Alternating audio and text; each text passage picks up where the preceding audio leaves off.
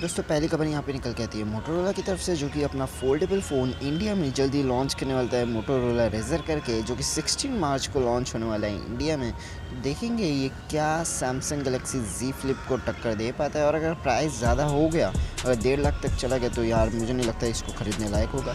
दोस्तों बढ़ते अगली खबर की तरफ, तो यहाँ पर निकल के आता है प्राइम मिनिस्टर नरेंद्र मोदी ने ये ट्वीट करके कहा है कि अब सारे जो सोशल मीडिया ऐप्स है, व्हाट्सएप नहीं लेकिन ट्विटर, फेसबुक, इंस्टाग्राम, यूट्यूब, ये सारे को जल्दी क्विट कर देंगे, छोड़ देंगे।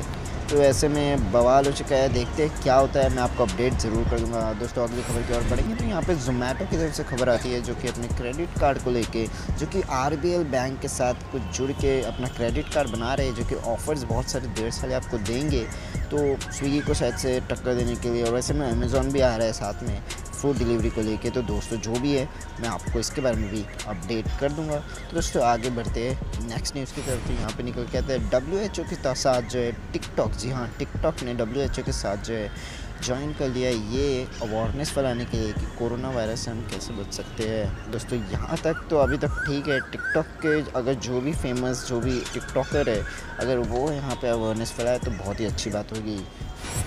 दोस्तों यहाँ पे अगली खबर नोकिया की तरफ से आती है, जो कि HMD की कंपनी है, और उन्होंने कहा है 19 मार्च 2020 को कुछ खास होने वाला है, 16 यानी कि कुछ 6 बजे, एंड ये लंदन में होने वाला है। तो मुझे लगता है कुछ नोकिया अपना जो है 5G फ़ोन जो है लॉन्च करने वाला है जल्दी। तो हमें जो भी ये देखने मिलेगा, लेकिन इंडिया में पता नहीं कब आएगा, और मैं देखना भी नहीं चाहता ऐसे फ़ोन, क्योंकि अभी तक 5G लॉन्च नहीं हुआ और 5G फ़ोन सारे।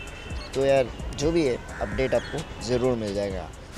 हम बात करने वाले हैं वन प्लस के बारे में, जो कि वन प्लस 8 और 8 प्रो के कुछ लीक्स निकल के आ रहे हैं, जहाँ पे 120 हर्ट्ज़ की डिस्प्ले होगी, पंच होल वाली, और डुअल 5G का सपोर्ट आपको ज़रूर मिलेगा, क्योंकि 865 तो होने वाला है, और 30 वाट का रिवर्स चार्जिंग का वायरलेस चार्जिंग। और ऐसे तो चार्जिंग मिलता है, रिवर्स में आप क्या कर सकते हैं कि आप दूसरे फ़ोन को भी चार्ज कर सकते हैं। तो वन प्लस के कुछ ये लीक्स निकल के आ रहे हैं, और देखेंगे हम आगे क्या क्या आता है।